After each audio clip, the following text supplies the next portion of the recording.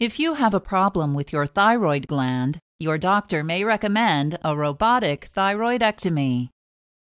Your thyroid gland is located over your larynx or voice box. It wraps around your trachea or windpipe. Your thyroid produces a hormone called thyroid hormone and secretes it directly into your bloodstream. Your body uses thyroid hormone to increase your energy and raise your body temperature when necessary. For example, these effects help offset the heat your body loses when exposed to cold weather. Your doctor may recommend a robotic thyroidectomy if you have certain thyroid cancers, an enlargement of the gland called a goiter, or benign nodules. Along with having these conditions, you may be considered for a robotic thyroidectomy if you are at a healthy weight, your thyroid cancer is less than 1 inch in diameter, your goiter or nodules are less than 1.5 inches, and you want to avoid scars on your neck. Before your procedure, an intravenous line will be started. You may be given antibiotics through the IV to decrease your chance of infection. You will be given general anesthesia. A breathing tube will be inserted through your mouth and down your throat to help you breathe during the operation.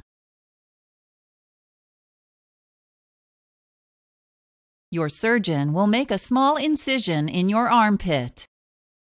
This location allows your surgeon to reach your thyroid gland without leaving a scar on your neck. A second small incision may be made by your breastbone.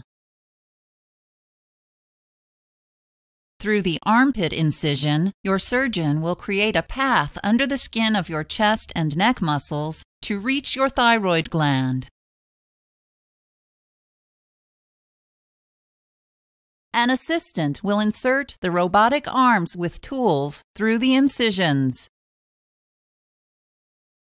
Unlike standard laparoscopic instruments, these tools can rotate 360 degrees and have more flexibility than the human wrist. Seated at a special console, your surgeon will operate the robotic arms and the camera with joystick-like controls and foot pedals. A computer will translate the exact movements of your surgeon's fingers into precise movements of the surgical tools. At the same time, a high-definition vision system will provide a magnified three-dimensional stereoscopic view of the surgical area. With the robotic arms in position, your surgeon will carefully separate your thyroid from the tissues around it. Depending on the reason for your surgery, your surgeon will remove one lobe of your thyroid or the entire gland. Your doctor may remove nearby lymph nodes as well. Near the end of your procedure, your surgeon will put a surgical drain in your armpit incision. The drain will remain there for several days. At the end of your procedure, the tiny incisions will be closed with stitches, staples, surgical glue, or closure tape dressings. After your procedure, your breathing tube will be removed, and you will be taken to the recovery area for monitoring. Your surgeon may check your larynx for injury. You'll be given pain medication as needed. You may continue to receive antibiotics through your IV.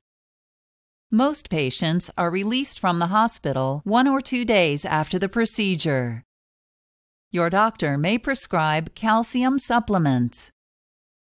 If your entire thyroid is removed, you will take daily thyroid hormone replacement medication.